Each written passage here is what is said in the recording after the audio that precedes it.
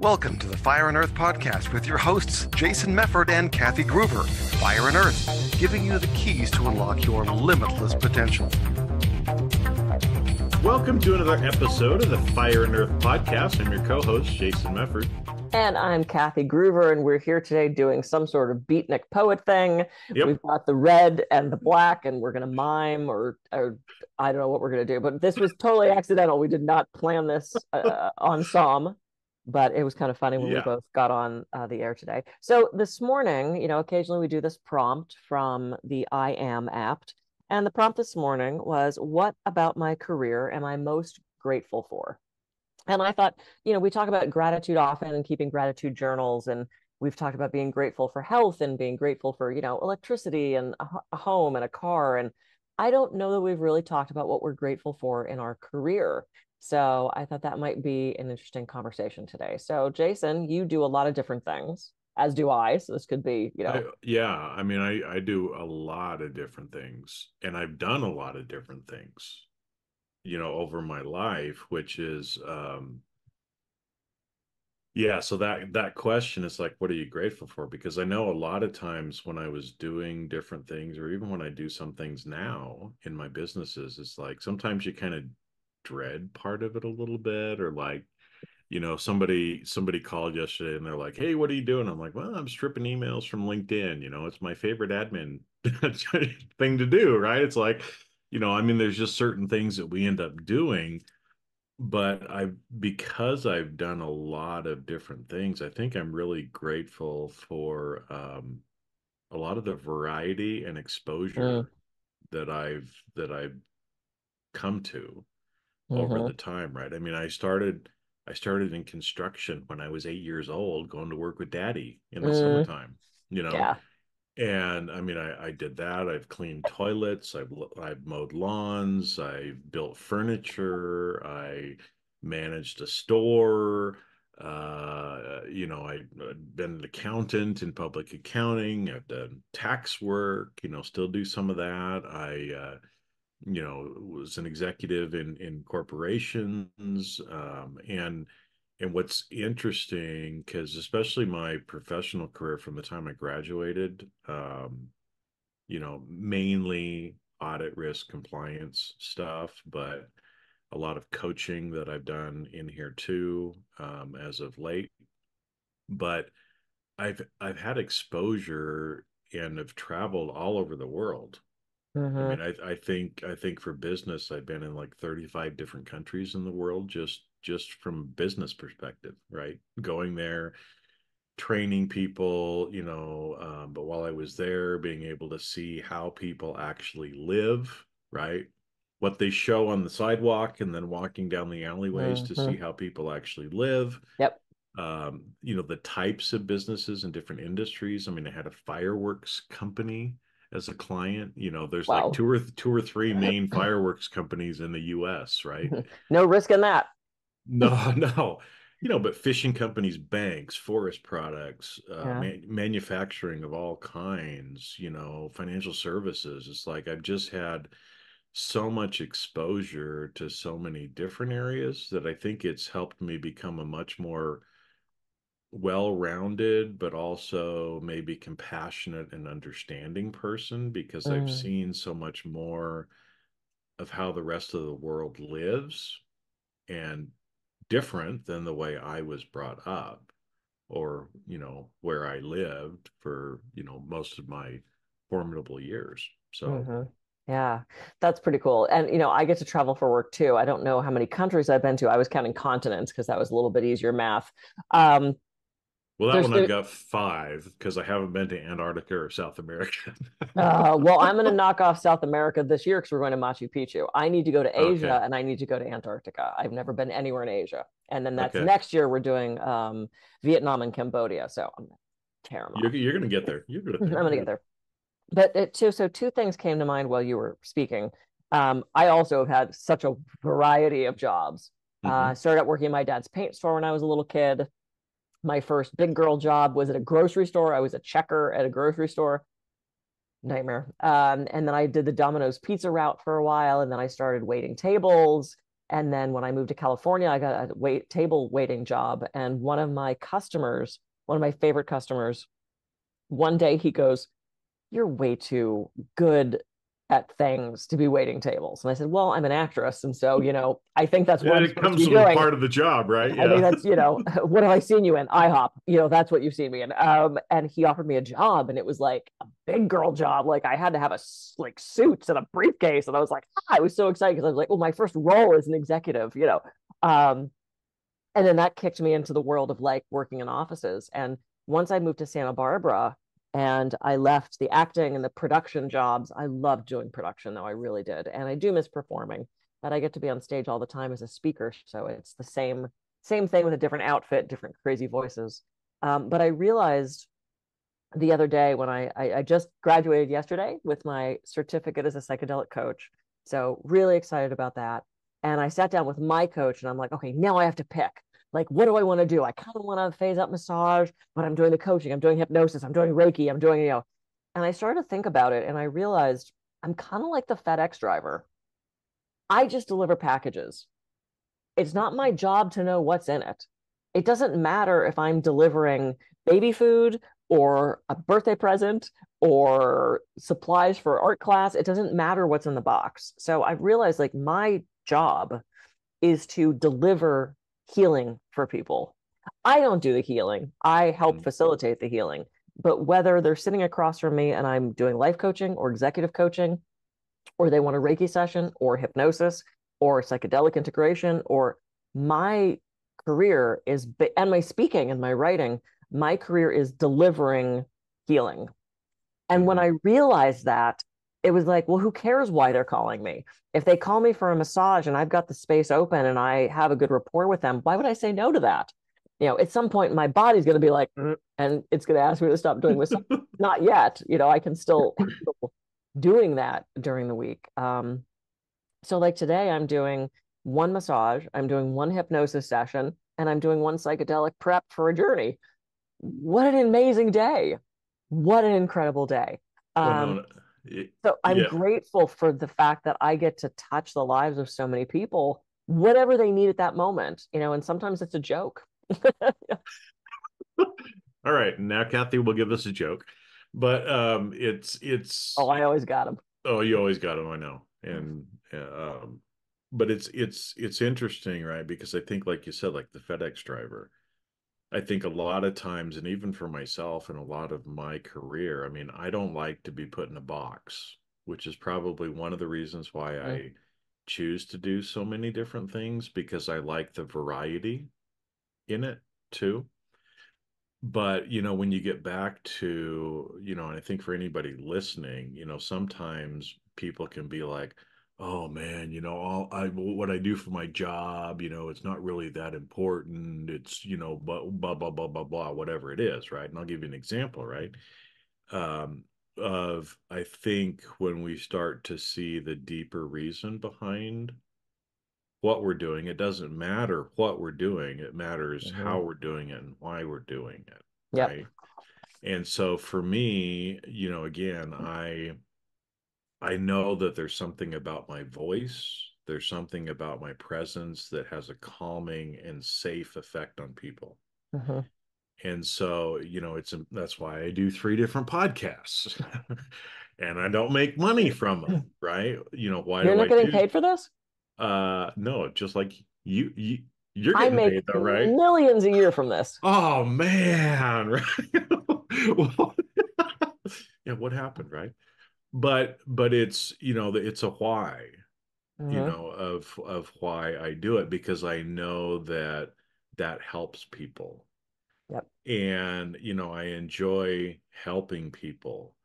Whether that's from, the training or the coaching side, having people kind of change their beliefs or see the world differently. Because like I said at the beginning, I've traveled the world so much, and I Hmm. know I know people, or have met people, even though I haven't been to some of these countries, I've met people from some of those countries, Yeah. right? And so it's like I've got a lot better kind of cultural understanding of why things go on. And sometimes people scratch their head about certain things that are happening in the world, and they're like, why is this going on? This is blah blah blah blah blah. And it's like, well, if you understand the history and the culture, it totally makes sense, Yeah. right?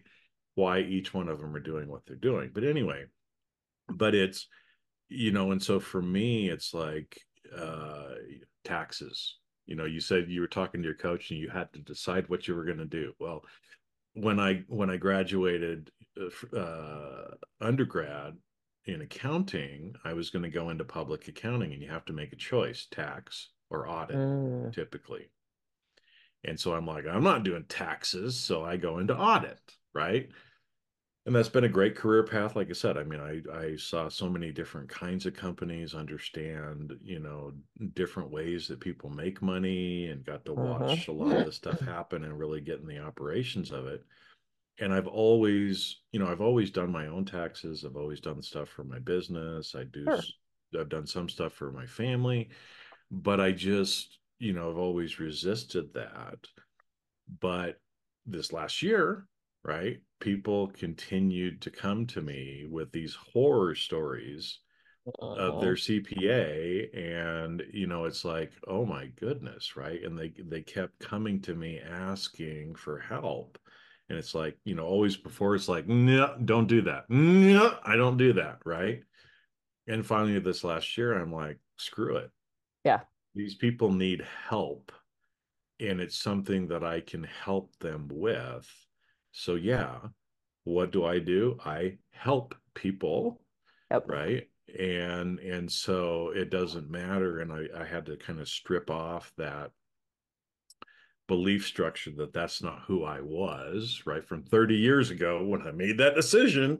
Nope, I'm an auditor, not a tax person, right? Right. Well, we can change our mind about things. Oh, I think we've talked about that on here Huh, before, we haven't we? have. Well, and to that point, this sort of segues into the other thing I was going to say, because here's a little practical thing that the listeners or the viewers can do. Years ago, I was feeling really burnt out. I was feeling really overwhelmed. I took myself to an only child dinner, which I would do occasionally. I'd just take myself to dinner, and I was sitting in my favorite restaurant, William, which is unfortunately no longer around, having a great glass of wine. I was having some foie gras. I was waiting for my pasta to come, and I had my journal, and I was like, why am I so burnt out? Like, I'm just miserable during the day. I wrote down everything I had to do: massage, Reiki, my podcast, everybody else's podcast, me writing my books, me writing articles for other people, me writing blog posts for other people, me writing my own blog, me doing social media, and I looked at this list and went, well, good God, no wonder I'm exhausted. I'm doing like 5,000 things. And I ranked speaking and all this kind of stuff. And I ranked them. I put them in order of what do I enjoy doing most. And then I looked at those bottom three, which was social media, other people's blogs, other people's articles. And I went, well, what am I really getting out of doing that? Mm-hmm. Do I want to be doing that? I was not keeping up with my own, well, I wasn't keeping up with my own blog either. And I'm like, I have very few followers. If you're not consistent, what's the point? So I shut my blog down. I stopped writing articles for other people because I'm like, yeah, it gets me a hit back to my site, but I'm not enjoying it. It's not something I want to do. If I'm going to write, I would rather, if I'm not going to write for my own blog, why am I writing for other people's stuff? So I stopped doing that.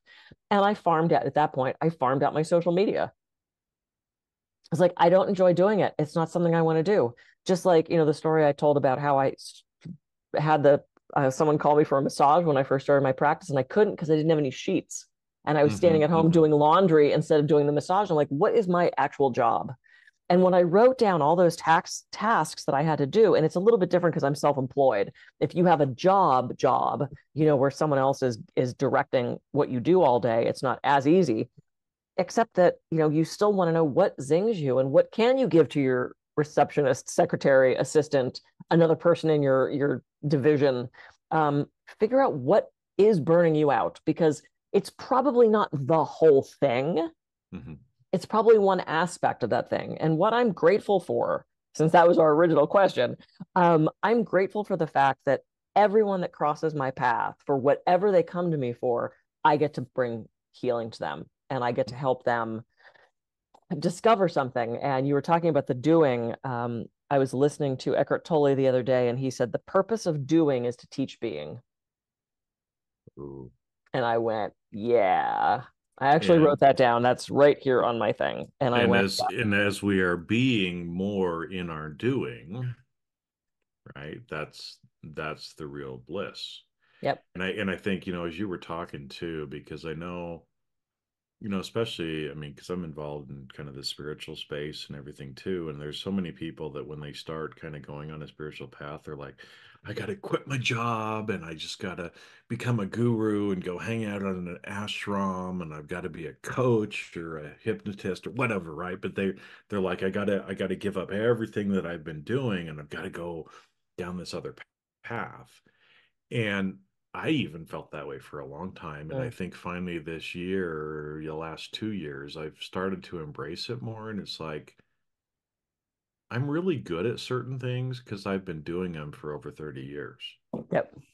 And I know certain things that are easy for me to do, that are tremendously hard for other people. Right. And so Mm, like one of these tax stories, one of my friends, she was behind. It was coming up on the October deadline. She hadn't filed her mm, taxes. So, right. She'd done the extension, but she hadn't done her taxes. She was freaking out. So much anxiety about it. I went and sat down with her for about an hour, and I didn't do her taxes for her, but I just kind of explained, and she did them like on TurboTax or whatever one year. I'm like, you just do them this way, and next year I'll have my firm set up and I can do it if you want to. But yeah. sitting down with the hour for her, right?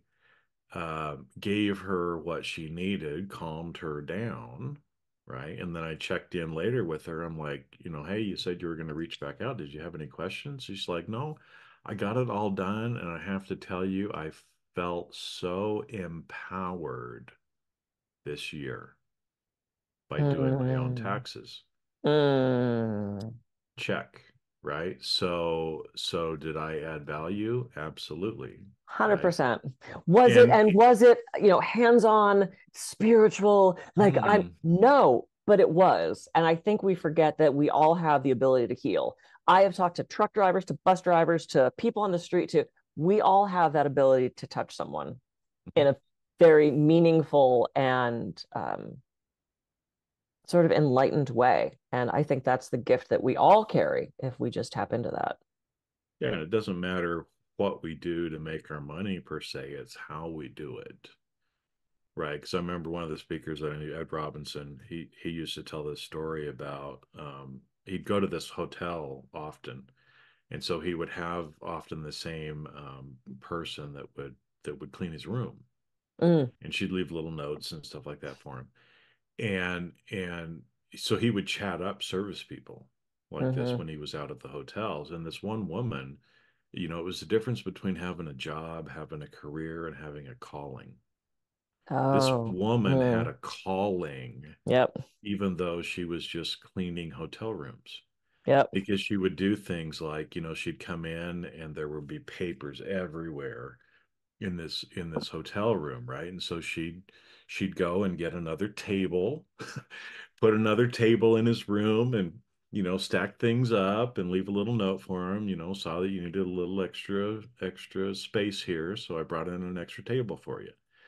And Wow. that's like you said, that kind of work is healing too, right? I Yeah. Oh mean, my God, absolutely. people need doctors, people need lawyers, people need CPAs, people need truck drivers, right? Hmm. But if we're in those roles, if we can think about them not just as a career but as a calling, Yeah, I love that. I I wrote that think that down. makes it huge. Yeah. Yeah, job, career, calling. Well, and once again, this is a fabulous conversation. And look to what you do and see where you can find the being. And what are you grateful for? And sometimes maybe what you're grateful for is it pays the bills, Mhm. or it allows you time to travel or money to buy that special bottle of wine, or pick something that you're grateful for. Even if you think you're miserable in the position that you're doing, there is something positive about that. There's something that's making a difference in your life or the lives of other people that you can anchor that to, and that will help you find that being. Exactly. So yay. All right, I am Kathy Groover. I can be reached at kathygruber.coach. And I'm Jason Mefford. I can be reached at jasonmefford.com. So go out, find your calling, just start being a little bit different, even in whatever career, job that you may have. We'll see you on the next episode of the Fire and Earth Podcast. See ya. See ya.